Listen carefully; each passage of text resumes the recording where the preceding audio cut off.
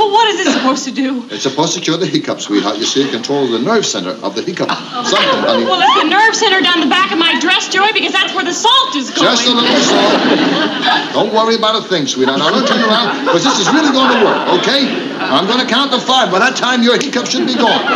1, 2, 3, 4, 5. Mr. Gilson, what are you trying to do? Scare the life out of me? We're only trying to get rid of the hiccups, not play trick or treat, Gilson. That's exactly what he was...